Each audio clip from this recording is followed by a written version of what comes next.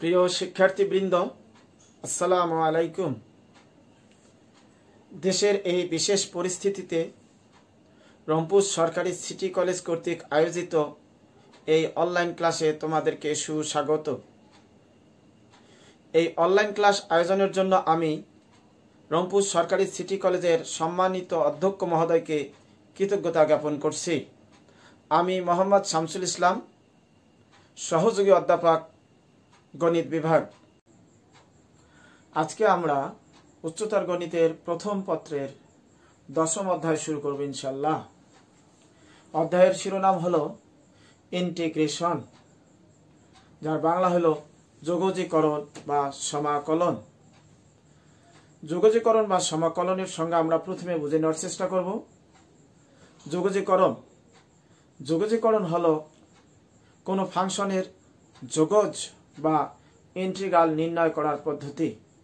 আমি আবার বলছি, যোগজীকরণ এমন একটি প্রক্রিয়া যে প্রক্রিয়ার মাধ্যমে কোনো ফাংশনের যোগজ বা ইন্টিগ্রাল নির্ণয় করা যায় এবং পুরা প্রক্রিয়াটির প্রতীক রূপে, দ্যাট ইজ সিম্বল হিসাবে, ফাংশনটির পূর্বে একটি চিহ্ন, সামেশন চিহ্নের প্রথম অক্ষর, যা গণিতবিদ লিবনিজ সম্প্রসারণ করে লম্বা আকারের এস আকারে ব্যবহার করেছেন এবং ফাংশনটির পরে ডিএক্স ব্যবহার করা হয়। স্পষ্টত সংজ্ঞার মধ্যে একটি শব্দ ব্যবহৃত হয়েছে, যোগজ বা ইন্টিগ্রাল। এই শব্দটি যদি আমাদের ক্লিয়ার না থাকে তাহলে সংজ্ঞাটি ক্লিয়ার হবে না। আমরা এখন যোগজ বোঝার চেষ্টা করব। এটি বোঝানোর জন্য আমরা অন্যভাবে একটু সংজ্ঞাটিকে সংজ্ঞায়িত করব। আমরা মনে করি এফএক্স একটি ফাংশন। বড় হাতের এফএক্স দ্বারা আমি একটা ফাংশন বোঝাচ্ছি। এখানে চলরাশি হিসাবে এক্স ব্যবহার করা হয়েছে। এফএক্স একটি ফাংশন যার অন্তরাজ জিএক্স, যার অন্তরীকরণের ফল হিসাবে কল্পনা করলাম জিএক্স। দ্যাট ইজ, যদি D dx F of x equal to GX হয়, তবে F of x K, that is মূল ফাংশনটিকে এফ অফ এক্স কে বলবো প্রতি অন্তরাজ বা যোগজ। ইংরেজি হচ্ছে অ্যান্টি ডেরিভেটিভ। তাহলে যে ফাংশনটির আমরা অন্তরীকরণ করতেছি, দ্যাট ইজ এই ফলাফলটাকে বলতেছি আমরা অন্তরাজ, কিন্তু যে ফাংশনটিকে আমরা অন্তরীকরণ করতেছি সেই ফাংশনটিকে বলতেছি অন্তরাজের বিপরীত, অ্যান্টি ডেরিভেটিভ বা যোগজ, ইংরেজিতে ইন্টিগ্রাল, যাকে আমরা অন্যভাবে লিখতে পারি ইন্টিগ্রেশন। যদি আমরা সমকলন আকারে, যেহেতু আমরা যোগজীকরণ বুঝতেছি, আমরা সমকলন আকারে যখন লিখব তখন আগেই বলেছি ফাংশনটির পূর্বে একটি চিহ্ন ব্যবহার করা হবে, সামেশন চিহ্ন বা ইন্টিগ্রেশন চিহ্ন। সামেশন, তারপর ফাংশনটি জি অফ এক্স ডিএক্স, আর প্রতি অন্তরাজ বা যোগজটা চলে যাবে ডানে। ফলাফলে একটা কনস্ট্যান্ট যোগ করতে হবে। এই কনস্ট্যান্টটাকে বলা হয় কনস্ট্যান্ট অফ ইন্টিগ্রেশন অথবা সমাকলনজনিত ধ্রুবক, ইন্টিগ্রেটিং কনস্ট্যান্ট। এর ব্যাখ্যা আমি একটু পরে দেব। তার আগে আবার বলছি যে ফাংশনটা অন্তরাজ,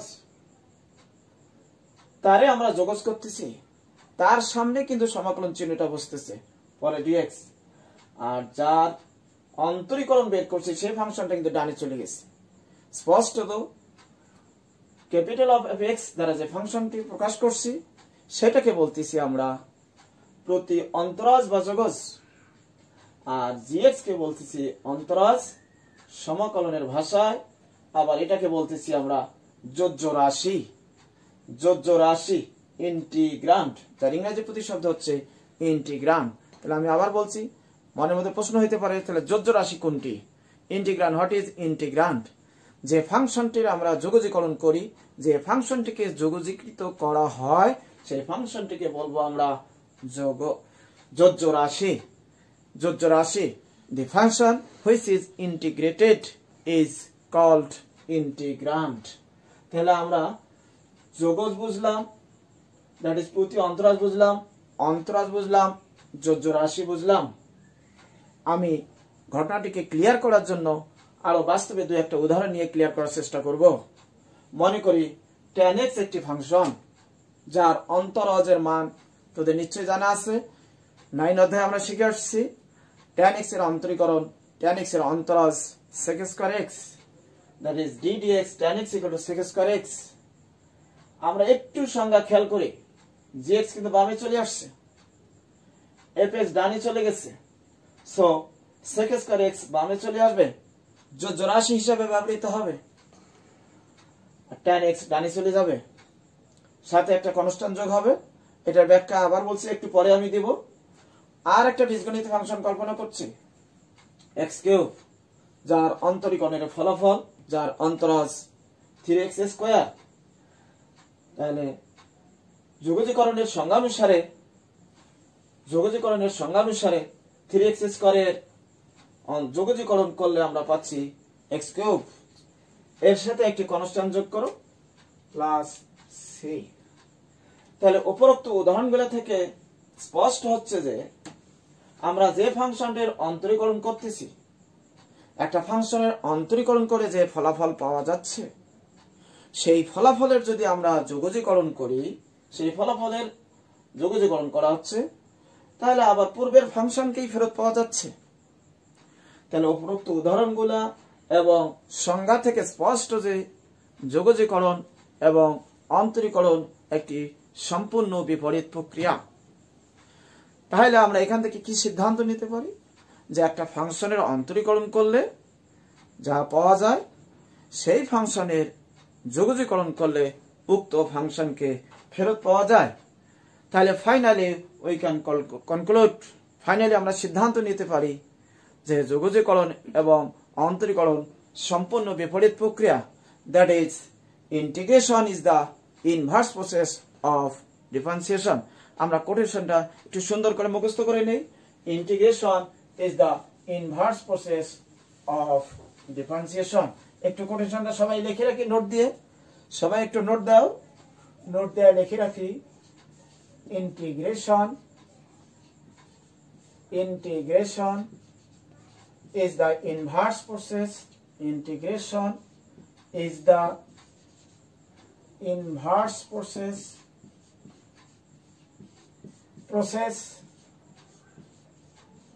of differentiation।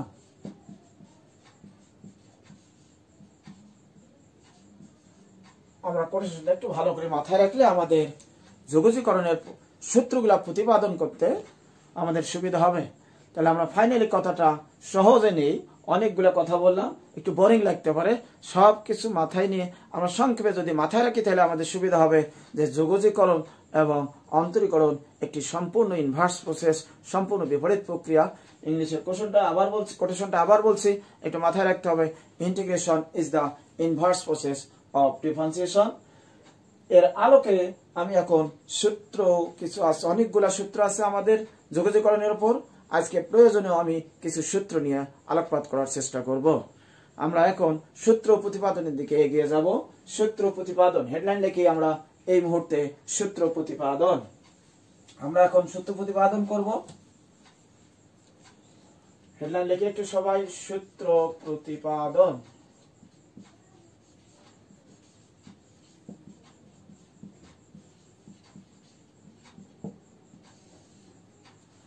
প্রথমত বীজগণিত ফাংশনের আমি সূত্র দেওয়ার চেষ্টা করব। 1 নম্বর সূত্র, d dx x to the power n।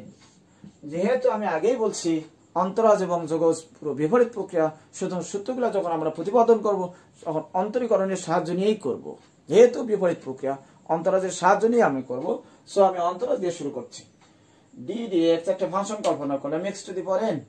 d dx x to the power n এর ফর্মুলা হলো এরকম, n মনে আছে নিশ্চয়ই তোদের, পাওয়ার সামনে আসবে, চলক to the power -1, n x to the power n -1।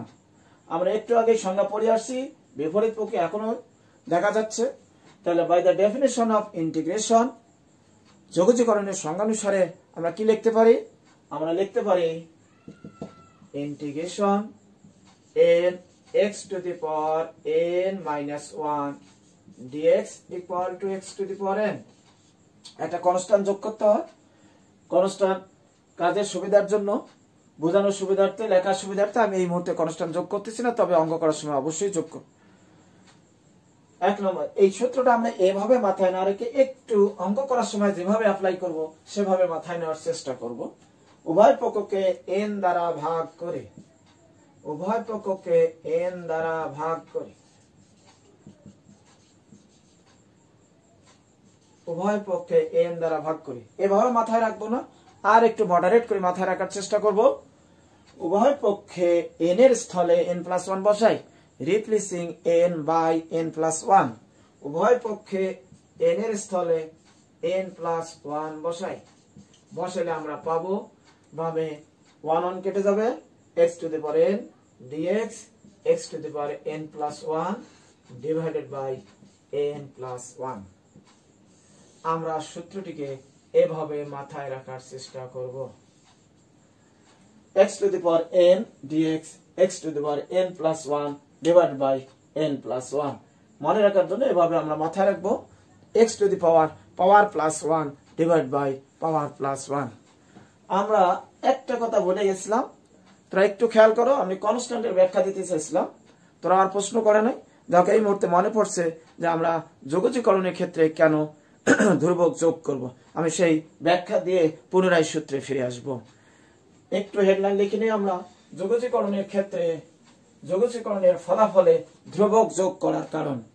যোগজীকরণের ফলাফলে সূত্র 1 থাকলো, আমি ব্যাখ্যাটা দিয়ে পুনরায় সূত্র 2 ফিরে আসব। এই মুহূর্তে হেডলাইন লিখি সবাই আমরা, যোগজীকরণের ফলাফলে ধ্রুবক যোগ করার কারণ। হেডলাইনটা লিখে ফেলি আমরা, যোগজীকরণের ফলাফলে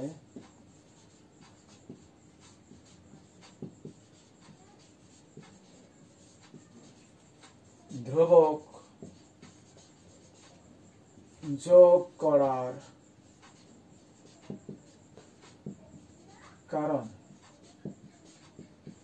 বিষয়টি স্পষ্ট করার জন্য আমি কয়েকটি উদাহরণ দিয়ে চেষ্টা করব বোঝানোর। আমরা বিষয়টা উদাহরণের সাহায্যে বোঝানোর চেষ্টা করব। 1 নম্বর উদাহরণ, মনে করি d dx x কিউব। ইতিমধ্যে আমি x to the power n এর সূত্র ব্যবহার করছি। d dx x কিউবের সূত্র কি 3x square. d dx x cube অন্তরাজ হচ্ছে 3x স্কয়ার, সংখ্যাটা পাওয়ার সামনে আসবে, পাওয়ার টু দি পাওয়ার -1, তাহলে পাওয়ার 3 থেকে 1 বাদ দিলে থাকতেছে 2, তাহলে x কিউবের অন্তরাজ 3x স্কয়ার। একটু আগে আবার ডেফিনিশন খেয়াল করি আমরা, by the definition of integration we can write 3x square dx equal to x cube। একটা উদাহরণ এভাবে লিখি আমরা, কমপক্ষে 3টা উদাহরণ লাগবে বোঝা বিষয়টি ক্লিয়ার হওয়ার জন্য। 1 নম্বর উদাহরণ গেল। 2 নম্বর উদাহরণ, d dx x cube plus 5, this is also 3x square because d dx any constant is 0, so d dx x cube plus 5 is also 3x square. By definition of integration, 3x square dx equal to x cube plus 5. Again 3 number উদাহরণ, d dx x cube minus 7 equal to 3x square. By definition, 3x square dx equal to x cube minus 7. তাহলে আমরা এখানে লক্ষ্য করলে দেখতে পারবো 3 ক্ষেত্রেই জোড়া আসি 3x স্কয়ার, কিন্তু এখানে x কিউব 3x স্কয়ার জোড়া আসি x কিউব প্লাস 5 একটা কনস্ট্যান্ট আসছে, 3x স্কয়ার জোড়া আসি x কিউব মাইনাস 7 আছে। তাহলে এখানে কনস্ট্যান্ট 0, এখানে কনস্ট্যান্ট প্লাস সামথিং, এখানে কনস্ট্যান্ট মাইনাস সামথিং। তাহলে দেখা যাচ্ছে এই উদাহরণগুলো থেকে যে যোগজীকরণের ফলাফলে কখনো ধ্রুবক আসতেছে, কখনো ধ্রুবক 0, কখনো ধ্রুবক প্লাস সামথিং, কখনো ধ্রুবক মাইনাস সামথিং, ইচ্ছামূলক একটি কনস্ট্যান্ট আসতেছে বারবার। যার কারণে আমরা উদাহরণ থেকে স্পষ্ট বুঝতে পারতেছি যোগজীকরণের ফলাফলে একটি কনস্ট্যান্ট যোগ করতে হবে। আমরা সেটাকে ইংরেজি বর্ণমালার বড় হাতের অক্ষর দ্বারা সাধারণত প্রকাশ করব, সি বা ডি দ্বারা, যাকে আমরা বলবো ইচ্ছামূলক ধ্রুবক বা সমাকলনজনিত ধ্রুবক বা constant of integration or integrating constant. Clear? ব্যাপারটা ক্লিয়ার? এই কারণে আমি সূত্র লেখার সময় আমি কনস্ট্যান্ট সাধারণত আমি যোগ করব না, কিন্তু অঙ্ক করার সময় অবশ্যই তোদেরকে এই ধ্রুবকটি যোগ করতে হবে। আমাদের মনে আছে আমরা সূত্র নম্বর 1 প্রতিপাদন করতে গিয়ে তারপরে এই ফলাফলটার ব্যাখ্যা দিলাম। এখন 2 নম্বর সূত্রের দিকে আবার আমরা ধাবিত হই। সূত্র নম্বর 2 এ চলে যাই আমরা। আবার সূত্র 2 লেখো। সূত্র প্রতিপাদন করতেছি আমরা। সূত্র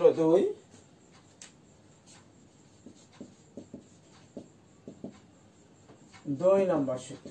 আমরা 1 নম্বর সূত্রে x to the power n এর সূত্র প্রতিপাদন করছি।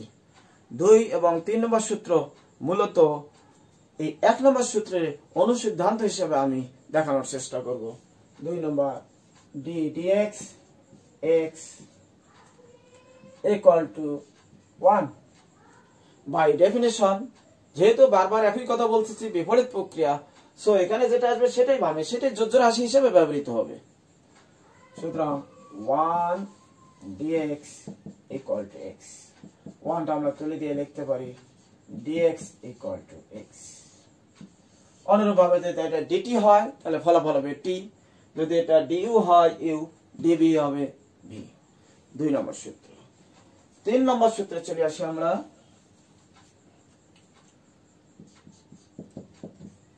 d dx root x, এটার অন্তরাল হচ্ছে 1 ভাগ 2 root x।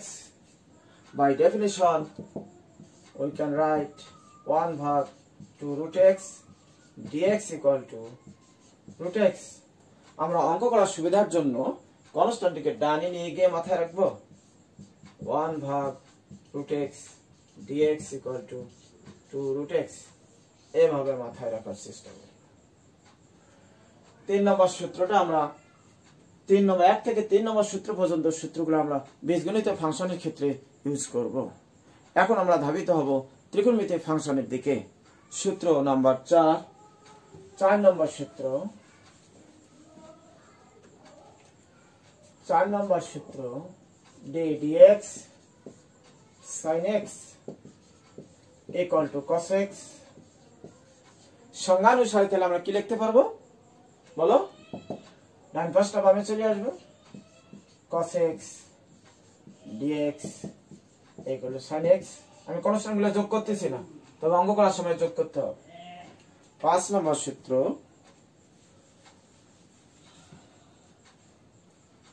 5 নম্বর সূত্র d dx cos x equal to minus sin x। By definition minus sin x dx equal to cos x। আমরা মনে রাখার সুবিধার জন্য মাইনাসটাকে ডানে গিয়ে লিখব। 5 নম্বর সূত্র। 6 নম্বর সূত্র। 6 নম্বর সূত্র d dx tan x sec square x। By definition we can write sec square x dx equal to tan x। 7 নম্বর সূত্রে চলে আসি আমরা। একটু তাড়াতাড়ি লিখি, আমরা লিখে ফেলি। 7 নম্বর সূত্র d dx cot x minus cosec square x। সংজ্ঞানুসারে minus cosec square x dx equal to cot x। cosec square x dx equal to minus cot x। 7 নম্বর সূত্র। 8 নম্বর সূত্র। 8 নম্বর সূত্র হচ্ছে d dx sec x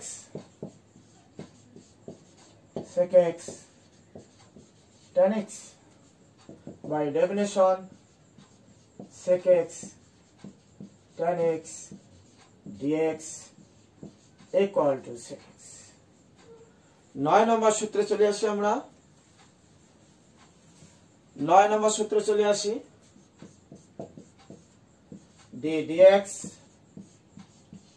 cosec x minus cosec x into cot x by definition minus cosec x into cot x equal to cosec x। মাইনাসটাকে আমরা ডানে নিয়ে যে মাথায় রাখবো,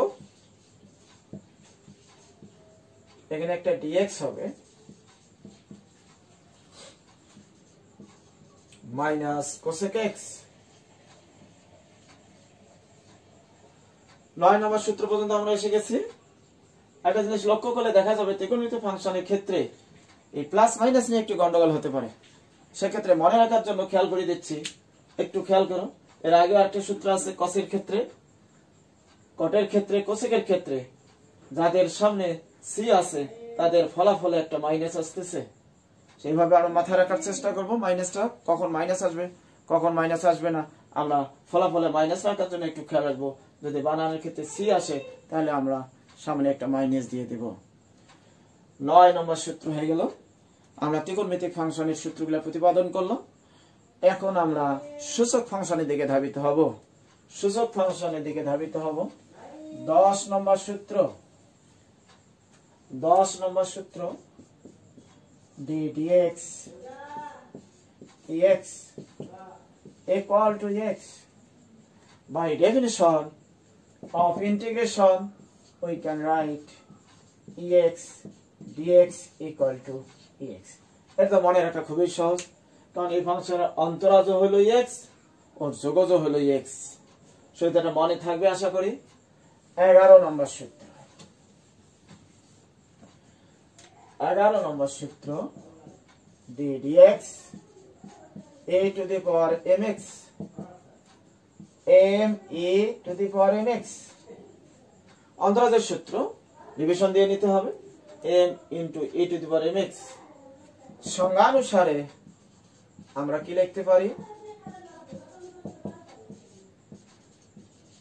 m টাকে ডানে নিয়ে যাই, a to the power mx dx equal to 1 ভাগ m e to the power mx। সূচক ফাংশন আমরা এভাবে মাথায় রাখবো। আমরা একটা জিনিস খেয়াল করবো, একটু কিছু কিছু জিনিস কৌশলে খেয়াল রাখতে হবে। যেমন বললাম একটু আগে মাইনাসের ক্ষেত্রে সি এর সামনে একটা মাইনাস থাকবে। এই ক্ষেত্রে দেখা যাচ্ছে অন্তরাজের ক্ষেত্রে যেটা গুণন অবস্থায় আসতেছে, যোগজীকরণের ক্ষেত্রে সেটা ভাগফল আকারে আসতেছে। টেকনিকগুলো মাথায় রাখলে আমাদের মনে রাখতে সুবিধা হবে সূত্রগুলো। 12 নম্বর সূত্র। সূত্র নম্বর 12। সূত্র নম্বর 12। সূত্র নম্বর 12 d dx a to the power x। অন্তরাজ হইল ax into ln a। আসলে এটা ই ভিত্তিক লগে, সংক্ষেপে ln a। by definition we can write ax ln a dx equal to ax। আমরা মনে রাখার সুবিধার জন্য ln এটাকে ডানে নিয়ে যাব। এটাকে লেখা যায় ax dx can be written as ax ভাগ ln a। আবারও আমি বলছি, অন্তরাজের ক্ষেত্রে যেটা গুণফল আকারে আসে, যোগজীকরণের ক্ষেত্রে সেটা ভাগফল আকারে আসতেছে। এখানে ln a গুণফল আকারে ছিল, এখানে ln a ভাগফল আকারে আসছে। 13 নম্বর সূত্র। 13 নম্বর সূত্রে চলে যাই আমরা। 13 নম্বর সূত্রে চলে যাই।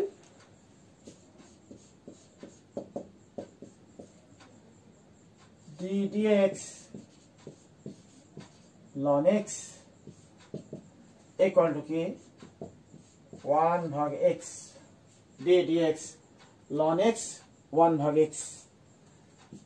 ln এর ক্ষেত্রে এখানে মড চিহ্ন থাকতে পারে, মড চিহ্ন দিলেও হবে না দিলেও হবে। লনের পরে কোনো ঋণাত্মক সংখ্যা বসে না, মর চিহ্ন দিয়ে পরমান চিহ্ন ব্যবহার করে এটা ধনাত্মক সংখ্যা বোঝানো হয়। দিলেও হবে, না দিলেও হবে, আমি আপাতত দিলাম না। By definition of integration we can write 1 ভাগ x dx equal to ln x। এটাকে আমরা এভাবে লিখতে পারি x to the power -1 dx equal to ln x। তাহলে 1 ভাগ x dx কিংবা x to the power -1 dx মানে ln x। এখানে আমি একটা প্রশ্ন করতে পারো, 1 নম্বর সূত্রে x to the power n ছিল, রিমেম্বার 1 নম্বর সূত্রে x to the power n ছিল, n is any constant except -1। 1 নম্বর সূত্রের ক্ষেত্রে যদি আমি এই সূত্রটা অ্যাপ্লাই করতে যাই, তাহলে 1 নম্বর সূত্রে কি বলা হয়েছিল, x to the power integration x to the power n dx equal to x to the power n plus 1 divide by n plus 1। সেক্ষেত্রে যদি n এর মান -1 হয় তাহলে মাইনাস হরের দিকে, তাহলে হরের কি হচ্ছে -1 প্লাস 1 0 সামথিং ভাগ 0, এটা আনডিফাইন্ড। সো 1 নম্বর সূত্রটার ক্ষেত্রে একটু নোট দিয়ে নাও, ওখানে লিখে নাও 1 নম্বর সূত্রের ক্ষেত্রে একটু সাইড নোট দিয়ে নাও, যেখানে n is not equal to -1। 1 নম্বর সূত্রের ক্ষেত্রে আবার বলছি, নোট দিয়ে নাও যে যেখানে n is not equal to -1 R n এর মান যদি -1 হয় তাহলে আমরা 13 নম্বর সূত্র অ্যাপ্লাই করব। n এর মান -1 ব্যতীত n এর মান অন্য যে কোনো ভগ্নাংশ হোক, পূর্ণ সংখ্যা হোক, পজিটিভ পূর্ণ সংখ্যা হোক, নেগেটিভ পূর্ণ সংখ্যা হোক, আমরা 1 নম্বর সূত্রটা অ্যাপ্লাই করতে পারবো। কিন্তু শুধুমাত্র -1 হলে সেক্ষেত্রে আমরা 13 নম্বর সূত্র ইউজ করব। 14 নম্বর সূত্র, ddx c any constant equal to কত খেয়াল আছে, যে কোনো ধ্রুবক সংখ্যার অন্তরাল 0 হয়। By definition of integration we can write 0 dx equal to c, অর্থাৎ শূন্যের যোগজীকরণের ফলাফল শুধুমাত্র ধ্রুবক সংখ্যা। আমরা যদি এই 14টা সূত্র মাথায় রাখি তাহলে আমরা 10.1 অর্থাৎ যোগজীকরণের প্রথম অধ্যায়, যোগজীকরণের অনেকগুলো অধ্যায় আছে, প্রথম অধ্যায় 10.1 এর অঙ্কগুলা সলভ করতে পারবো। আজকে এ পর্যন্তই, সবাই ভালো থাকি, সুস্থ থাকি, সকলকে ধন্যবাদ।